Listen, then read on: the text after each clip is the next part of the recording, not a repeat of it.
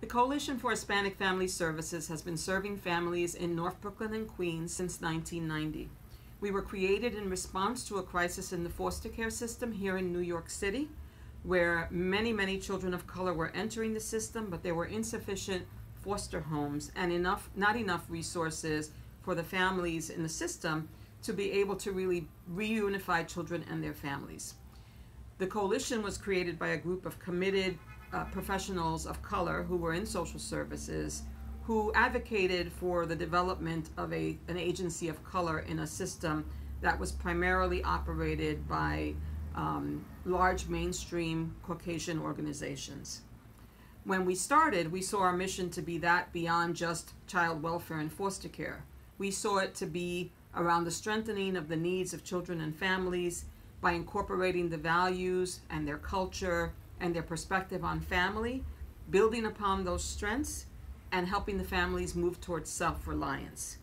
We also saw our work to go much more beyond just foster care, and as such we created an array of services to respond to the gaps in services and the needs of the families we served. These services included foster care, general prevention against child abuse, a mother-baby program that works towards bonding and improving the relationship between high-risk moms and their babies. We also have a licensed mental health clinic, as well as a community residence, several after-school programs based in schools, and 3 community centers. That array of services allows us to address the multiple needs of the families that we serve. I am so proud to be the founding executive director of this organization.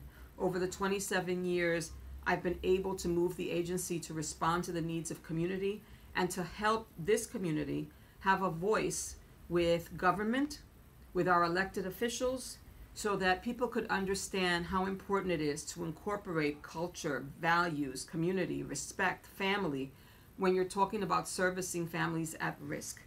Our approach has been extremely successful. It has allowed us to engage individuals and families that others think are unengageable. And it has allowed us to really strengthen families and make a difference in this community in a big way. This is so important for me because I came from a community just like this. I grew up in East Harlem here in New York. My parents were the first to come from their family from Puerto Rico to New York. And I'm one of the first in my family to graduate from college. So this is my way of giving back and of strengthening families who faced risks just like mine. This agency has so much potential and so much growth moving forward that we will continue to address the needs of our families and the needs of our community in the ways that are most effective for families of color.